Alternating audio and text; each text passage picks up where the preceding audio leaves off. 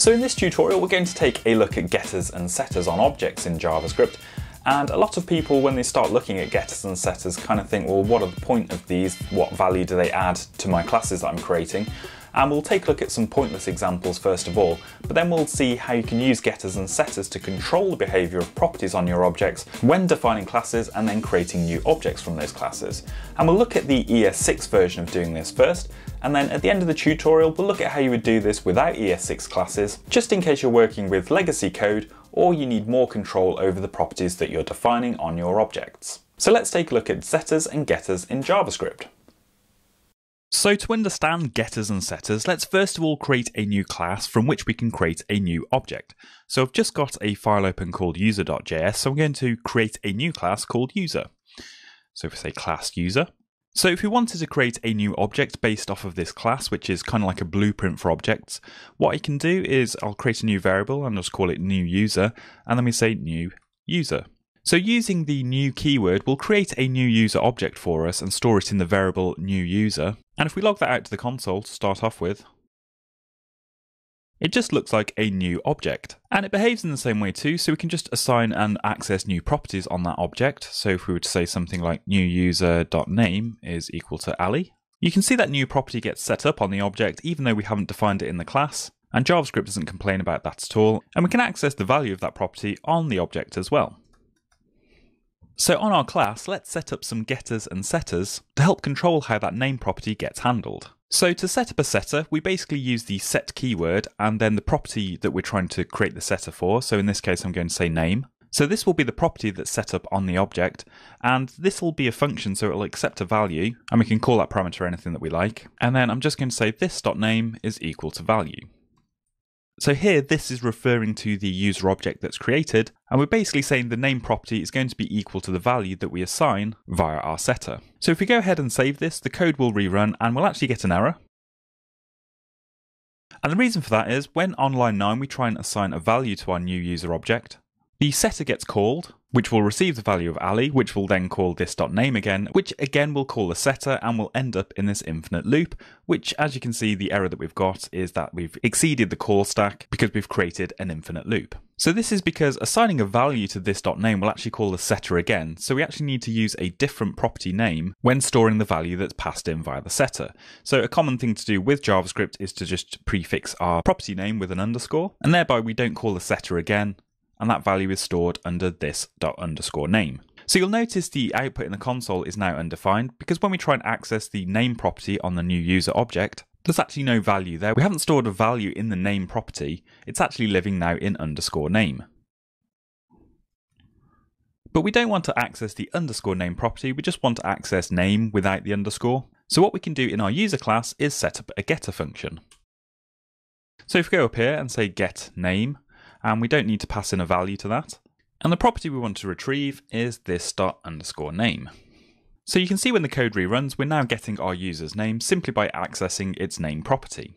So maybe you're sitting there thinking, what do the setter and getter functions actually add to our user class? Because we've just recreated the same functionality that we had initially where we created a new property on the new user object. Well, that's a very good question, and at the moment the answer is we're not adding any functionality. In fact, we're creating more work for us because we've got to set up that _name property and also explicitly set up the setter and getter functions. But the advantages of using setters and getters is that because we have this function block, we can actually add some more logic in there to control how storing the value in the property and returning its value is handled.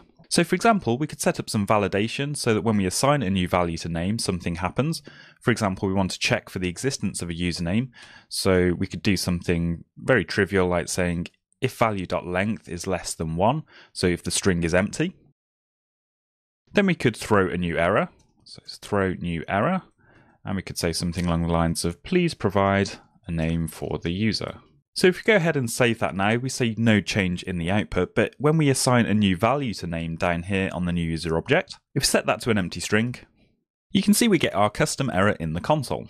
So let's take another example and set up another property on the user object. Let's say, for example, we wanted to control the access and storing of a password value on the user object. So we can say set password value as we did with the name property, And then we could add in some validation logic here. So we could say if the value length is less than 6, so if the password's too short, for example, then we could throw an error. So we say throw new error, and we could say passwords must be at least 6 characters.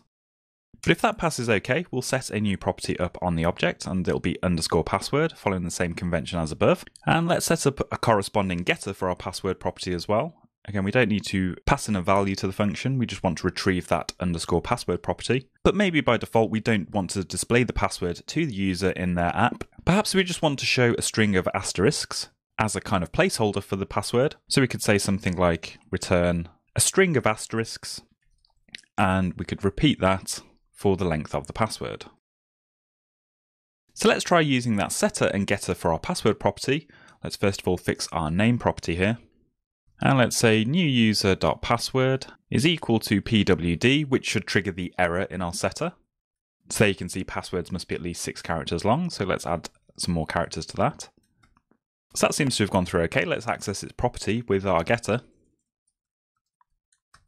So rather than seeing the password that we set above on the object, we're actually getting that string, which is returned from the password getter. Just a little side note here as well, this isn't a secure way of storing passwords, it's just an example to show how setters and getters work.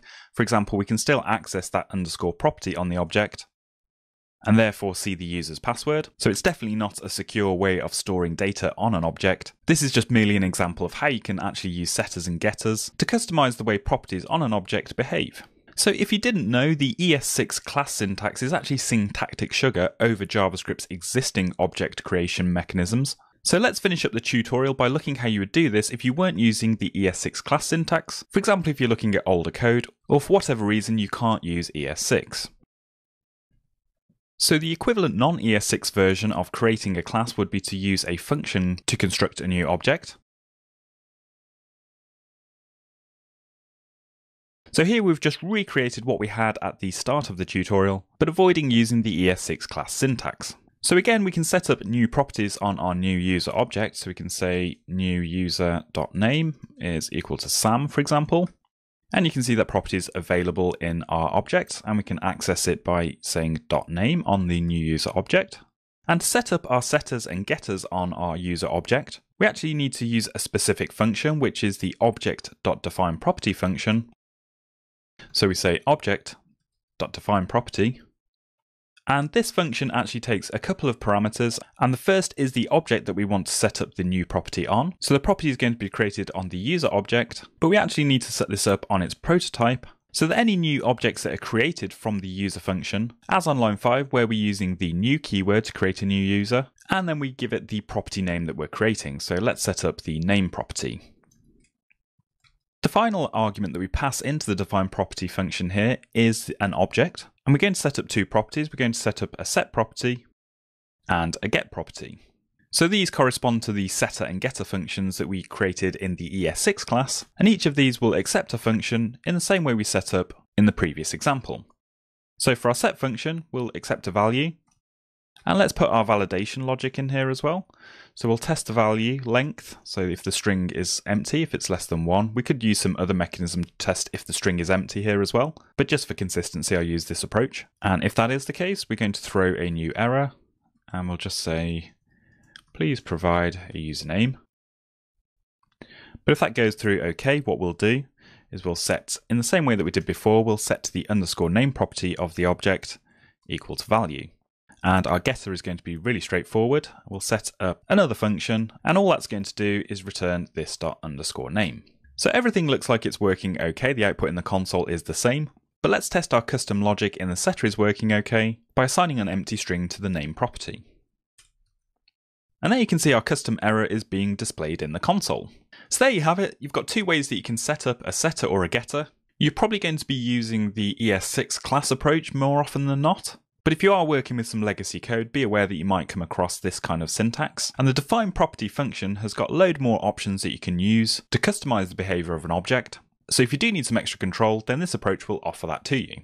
So that's it for this tutorial. Hopefully you understand now how setters and getters work with JavaScript objects, and how you can use them when you're creating your own classes. Just before you go, don't forget to subscribe to support the channel, and so you don't miss out on any future tutorials, and I'll see you next time.